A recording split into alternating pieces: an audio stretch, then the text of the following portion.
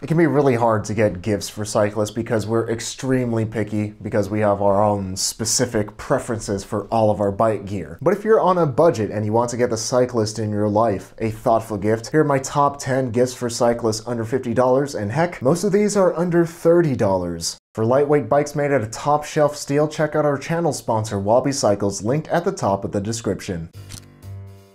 What's up? I'm Zach Alardo. Life is short, but don't make it shorter. So ride your bike every day to be reasonably dangerous, and subscribe for more fixed gear and cycling videos just like this one every Thursday and Saturday at 6 p.m. Pacific. And of course, all the gift ideas we'll talk about today will be linked in the description. Feel free to check those out at any point during this video. Our number 10 gift idea for around $20 is a really sick bottle cage. A lot of cyclists have bottle cages on their bikes, but they tend to be strictly utilitarian. But this is a missed opportunity for customization. So consider getting your loved one a decorative bottle cage. PDW has the Sparrow cage, the Owl cage, and the Lucky Cat cage for varying degrees of eccentricity. I personally really like the Sparrow cage since I'm a sucker for birds and minimalist design, and I think that it looks so good that I even just keep one up here on the shelf just to decorate and be part of the video. If the cyclist in your life is more of a no-nonsense type of person, there's the stainless steel King bottle cage, which is probably the classiest bottle cage, and will be sure to add some pizzazz to their bill. At number 9, for around $10 to $15 is what goes in the bottle cage.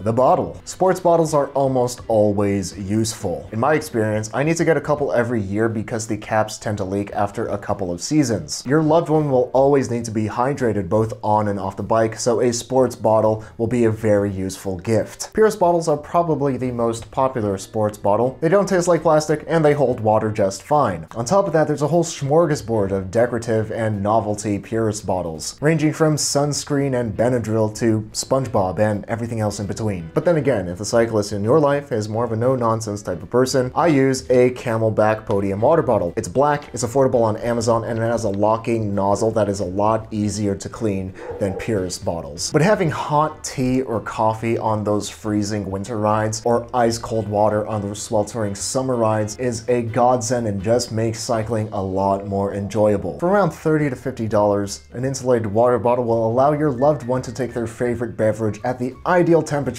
on their rides. Some good options include the Clean Canteen, the Hydro Flask, and my favorite, the Zojirushi Thermos. This thing insulates insanely well, almost too well. It works so well that I put boiling hot water here when I go to sleep so I can have water ready for my morning cup of tea, and it's still hot enough to brew. And filling this thing up with tea on those really cold rides literally makes me feel all warm inside. We all know that cyclist that just refuses to use fenders on those really rainy rides and ends up getting themselves and anybody riding behind them soaking wet. For around $20 with the Universal Ass Savers Fender Bender, keep them and anyone else riding with them dry and happier on their rides. But if the cyclist in your life prefers to stay indoors during the winter months, consider getting them a couple of cycling books to cozy up with. Just Ride by Grant Peterson is a radically practical guide to riding your bike, and I would say that it definitely lives up to that title. I really wish that I had this book when I started cycling so I wouldn't have to make a whole lot of mistakes. This book is chock full of the best practices for cycling that make riding more fun and safer. Bike Snob is a tongue-in-cheek commentary on cycling culture. This book is painfully self-aware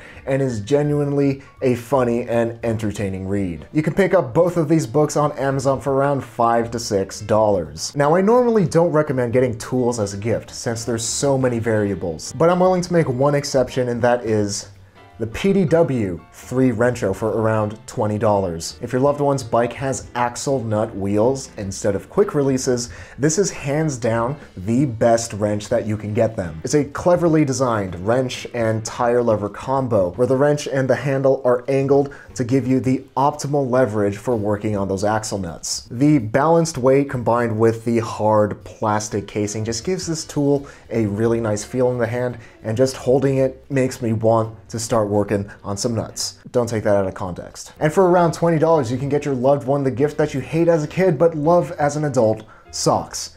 specifically merino wool socks. Merino wool is almost magical in that it can stay cool during the summer while still being warm in the winter. It wicks moisture away from the body so it won't stink like a lot of other materials, making them perfect for keeping feet comfortable and clean feeling during both humid summers and wet winters. But don't neglect the hands either. Cycling in the colder months is really tough on the hands since the knuckles are taking the full brunt of that chilling breeze. So at number 3 on our list, consider getting them a nice set of gloves. I can't recommend a specific set of gloves because that largely depends on the weather conditions your loved one will be riding in, but choose a pair of gloves according to how warm, water resistant, and wind resistant they need to be. At number 2 on our list is the humble cycling cap. They keep the sun, rain, and sweat out of your eyes during rides, and at least for me, they keep my hair more in check. If your loved one does wear cycling caps, it's nice to have a few on hand because they can get really gross after as little as one ride. Plus, there's tons of designs to choose from, so your loved one can proudly represent anything from their favorite bike brand to their favorite beer brand. I wear a cotton Pace cycling cap because it was affordable on Amazon, is a solid color, and has no visible logos, and it does its job. Cycling caps range from anywhere from $15 to $20 or $40 and up if you want to get a custom cycling cap in case you can't find a design and material choice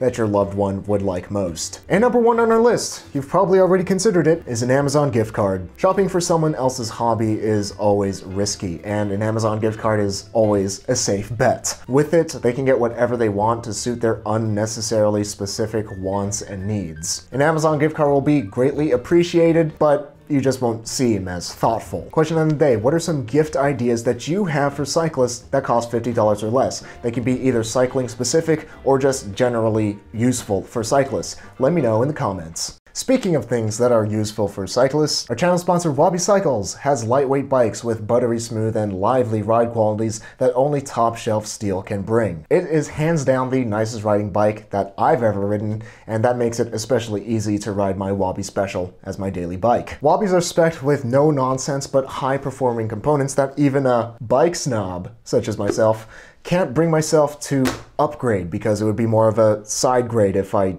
replaced the components. Most of the stock components are just that solid. So if you're looking for your end-all, be-all bike for street riding, check out our channel sponsor Wabi Cycles linked at the top of the description. And if you've already ridden your bike today, consider watching our top gift ideas for fixed gear cyclists for $100 or less. But if you haven't ridden your bike yet today, stop watching me right now and ride your bike every day to be reasonably dangerous, even if it is just on the rollers.